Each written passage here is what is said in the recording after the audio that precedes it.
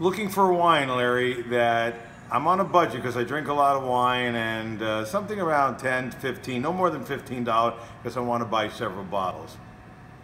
I know, I'm on a budget too. Hi, I'm Larry Baker. I am a certified level 2 sommelier and senior wine and spirit specialist here at ABC Fine Wine Spirits in North Miami Beach, Florida.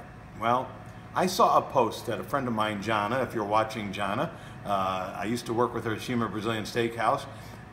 She shared a post that really hit home with me because it's right where a lot of people are thinking, especially me. Because the post showed a picture, I think it was a monkey or a dog or some kind of animal, but the message was more important than the picture. And it said, I'm stuck right in between paying the bills and you only live once. I get that because I grew up in Brooklyn, New York, with a brother, unfortunately, that sadly passed away at 28 years old, never got to live his life. Both of my parents died at the age of 60 and spent their entire life with no happiness because they were all putting it away for when they turned 65 and were going to move to Palm Springs, California and play golf and retire. Unfortunately, they never got to retirement. I'm sure Luke Perry had a lot of plans for his future too, and sadly, he passed away at 52 from a massive stroke. And we see this every day in the news, I'm sure, as we're speaking or you're watching it. That sadly is part of life, that you don't know. People make a bucket list. They say, that's on my bucket list. And none of us, you, me, or anybody, every day we wake up, nobody actually really knows for certain when they're going to kick the bucket. So there really is a point where we work to pay bills.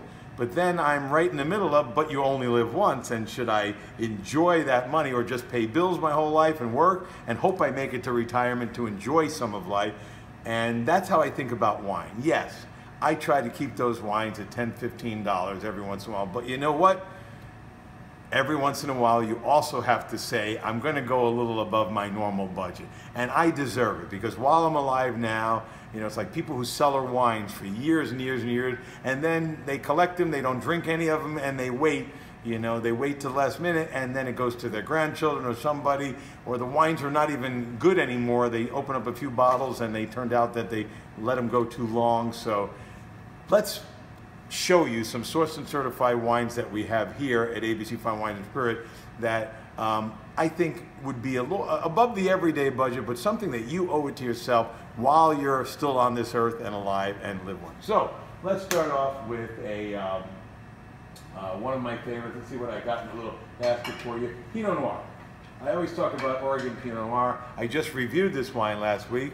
The Druhan family is originally, and they're still making wine in Burgundy, France.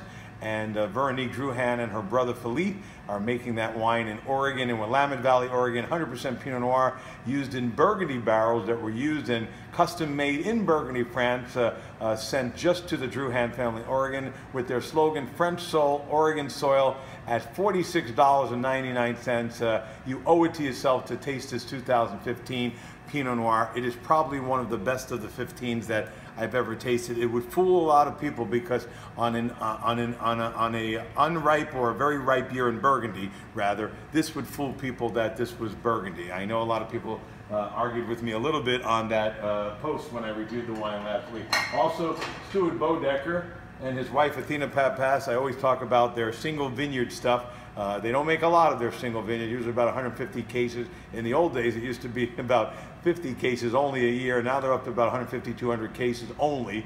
Out of their best 3 or 4 vineyards that they make, this is the Cherry Grove Vineyard, the single vineyard from the Willamette Valley, Oregon. Is that the appellation? Yes, Cherry Grove, Willamette Valley, AVA, and the single vineyard, and it goes into a lot of their Bodecker wines, but this is all from that one single vineyard. This is in the $49.99 price range, $50 Pinot Noir, delish, single vineyard, only available in Florida at ABC Fine Wine and Spirit. There's not much of it, like I said, they only make a couple hundred cases. If you like Nebbiolo, Nebbiolo is made usually in Piedmont. You could just get Nebbiolo, but it's used in the 3 towns of Barolo, Barbaresco, or Gattinara. And then also in the Langhe area, they use Nebbiolo, and sometimes they blend it a little bit with other grapes. But this is Giuseppe Traversa. I have always loved this estate bottled wine from a single vineyard. This is the Storici Abbat, the Canova Reserva, 2010. This is made by him. It's a family winery, goes back a couple generations. This is the 2010. I remember the 2009. This is 42 bucks. This is so ready to drink right now or for aging. Another great selection of Italian wine importer, Nadia Galati and Albarello Imports. But I used to carry this at Shima and sell it for a lot more than this at $42.99. If you're ready for a Nebbiolo that's ready to drink today, I think this is more friendly and more fruit forward than and a gorgeous bottle, by the way, than a Barolo right now, even though it's both Nebbiolo, different style. Then I've got in the basket, treat yourself to a Chateauneuf du Pape. Chateauneuf du Pape is one of my favorite areas in the Rhone Valley with Grenache and Syrah. This is from the Cazès family. I have so many older bottles of Domaine de Sénéchal. This is $39.99. That's a splurge, but boy, is this a great food wine, a steak wine, great with lamb, roast, I mean, just anything off the grill. If you're a vegetarian, a vegan, I don't know, no, anything with mushrooms, earthy type stuff, you can still enjoy this beautiful red wine. This has got a lot of years ahead of you. This is 15, gonna need about an hour in a decanter, but treat yourself to a Chateauneuf du Pape. Look for the Pope hat, the new house of the Pope. That makes it official, and Domaine Sénéchal and the Cazès families are really do a great job with Chateauneuf du Pape. And finally, when it comes to champagne, you know how much I love Jean-Noël Hatton. But we still have a few bottles of these at $69.99. If I can get the box open, I'll show you. Probably don't break it. It comes in a nice little magnetic gift box. This will be a while, folks. Don't worry here. This is the Hatton Extra, but it's the vintage that makes it important here. This comes in the box. Take it out of the box. How about we just show it in the box? Here. This is the 2005. At least you know it's secure. You can ship it to somebody or take it on a plane, put it on your luggage. It's not going to move much. I couldn't get it out of the box. But this is the 2005 vintage. Let me see. Oh, there you can see it better. 2005 vintage Hatton Extra. I have had people tell me this drink's better than some $300, $400 champagne. It's just absolutely delicious from Jean-Noël Hatton. I was there in Damaret, but it's the fact that it's a 2005 vintage, one of the better vintages out of Champagne.